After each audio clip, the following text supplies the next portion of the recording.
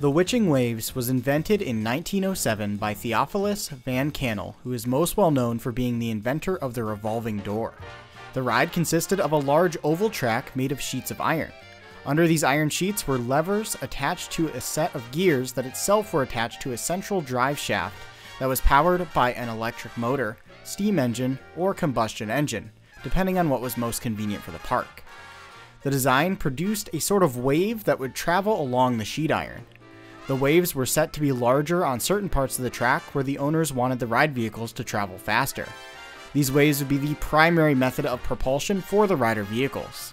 The rider vehicles themselves were small, two-person cars with a simple steering wheel and no restraints. The cars had to be pushed out of the loading area by the operator. Later versions of the Witching Waves, such as the one formerly located at Euclid Beach in Cleveland, Ohio, were made with small electric motors and a battery built into the car to reduce the amount of work operators had to do.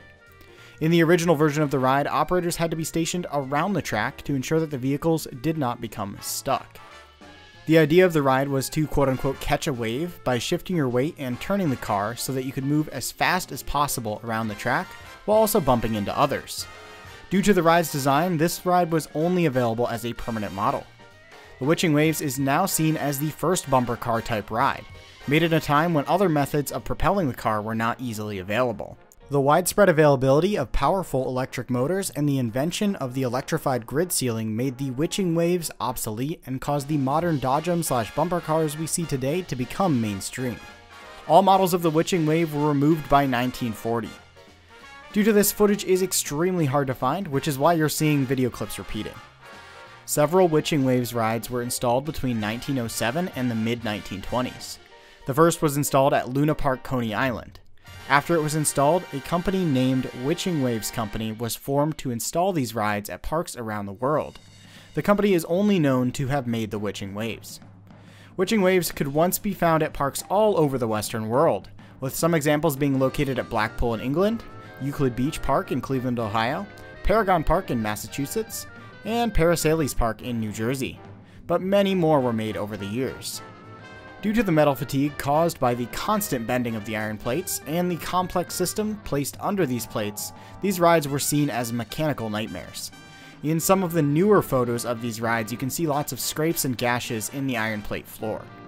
These rides were also known for producing some serious accidents and injuries. Accordingly, many were removed shortly after their novelty wore off. The Witching Waves at Euclid Beach Park, for example, opened in 1924 and closed just under 10 years later in 1933. After this ride closed, the building it was housed in along with its rider cars were reused to make a dark ride. And finally, for one of the most interesting facts we've probably ever shared on Flat Ride of the Week, Franz Paulbaum was the chief mechanic for the Witching Waves company. In late 1911, he sailed to France to install a Witching Waves ride at a park in Paris.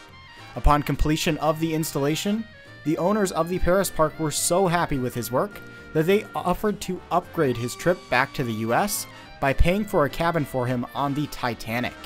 He was originally planning to return to the US on the ship SS La Provence. He accepted their offer and was unfortunately killed in the disaster.